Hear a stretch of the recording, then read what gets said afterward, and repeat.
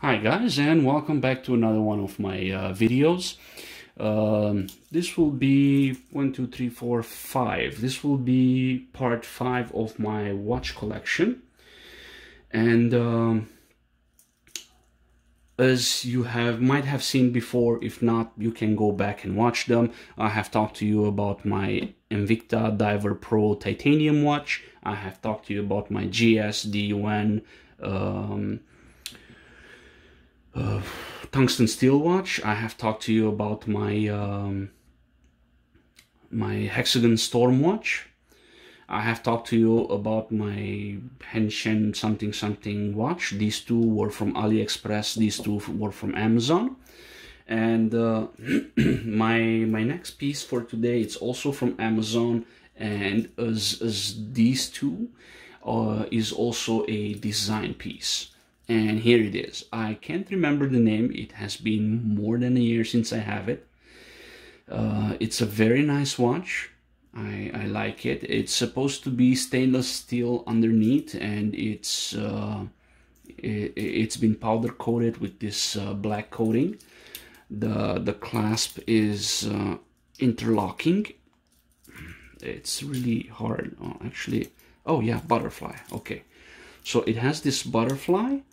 But unlike these two, you also have this little thing here that will lock it in place, and it will keep it from opening on you when you don't want it.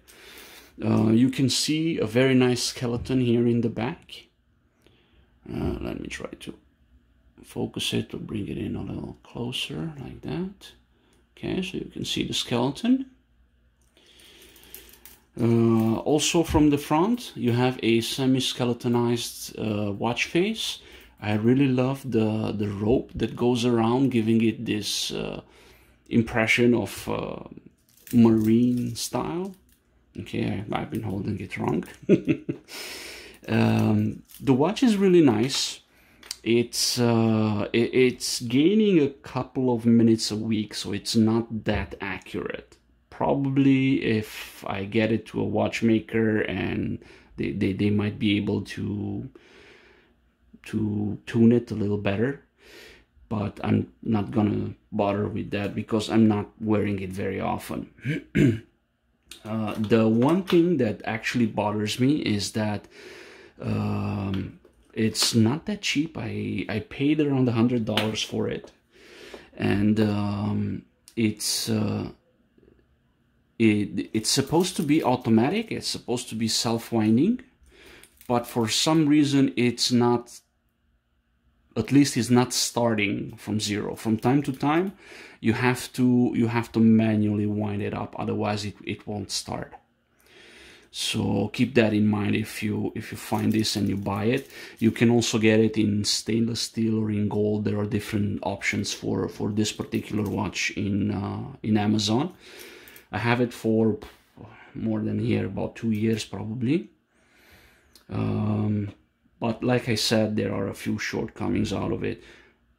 But all in all, I really love the design. I love the skeleton. I love that you can see the workings inside the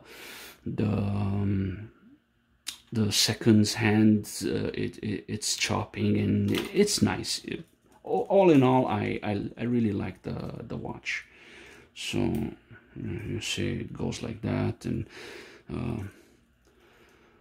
there's a little tourbillon action in there. You can see the counterbalance going right and left. And so all this being said, if you have any questions you might want to ask me, put them down in the description. If you have any guidance for me, if there's anything else you would like to see in my future videos, or I don't know, just like that, you want to say something to the world, leave it down in the comments, and I will try to get back to you as soon as I can, as soon as I come back from the truck.